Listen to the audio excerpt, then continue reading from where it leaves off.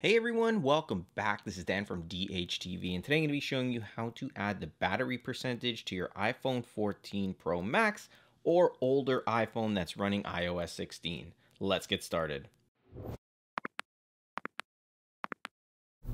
All right, so what you need to do first is ensure that you have iOS 16 installed on your iPhone. Now, if you have iOS 16 beta on the iPhone, it's not going to be there. For whatever reason, it's not in the beta of iOS 16. So you're going to need the full version that Apple just released. And you can see that video right here if you want to learn how to install it.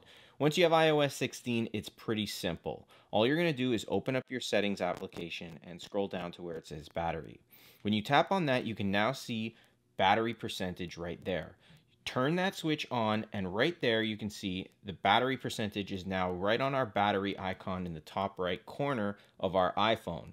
In the past, we would have to pull down just to see it here. It's now here. Like I said, if you're going to check it on a beta version of iOS like this one has, when you open your battery, this is what you see. For whatever reason, it's not there.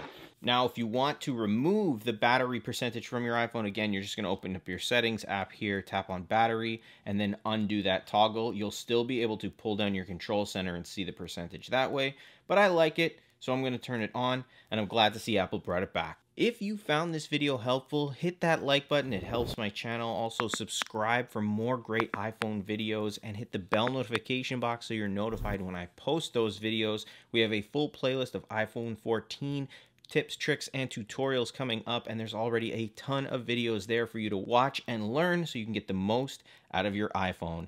If you have any questions, feel free to ask in the comments, and I'll do my best to help you out. And as always, I'll see you in the next one.